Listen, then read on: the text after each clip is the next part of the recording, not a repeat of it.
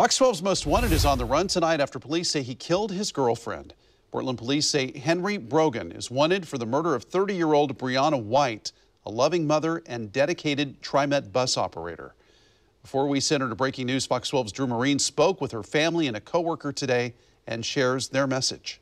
She was a loving mother to both of her children. She loved them.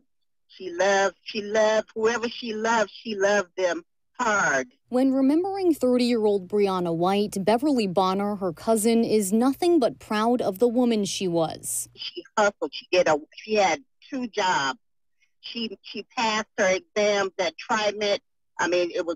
Sometimes you may not pass the first exam, but when she passed that second one, we were so happy for her. We were jumping up and down. Along with being a caring mother, her coworker Devin Hayes says White was a dedicated TriMet bus operator. If somebody called in and had a suggestion on how we can do things better or whatever, she's like, well, I'll just try to do better. She was such a really fun person, good sense of humor, really positive. She seemed like a really strong young lady, beautiful, just really trying to do the right thing. Hayes says even a TriMet writer is mourning her loss. And he goes, well, I've got a couple cards here. And I'm like, I don't know what you're talking about. He says, I have one for the TriMet operators and one for the family of your coworker that just died. And I went, what?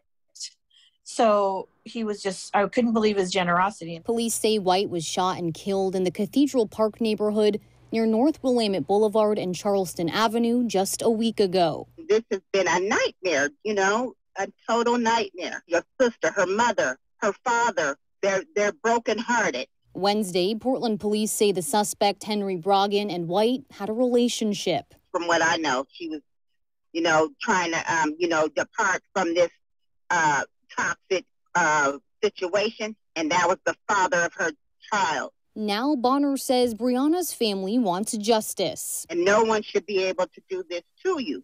Nobody, I don't care who you are, you should not be able to harm a woman and a mother in this magnitude. We're going to fight for her till the end. We're going to keep fighting for her. That's what we're going to do. Drew Marine, Fox 12 Oregon.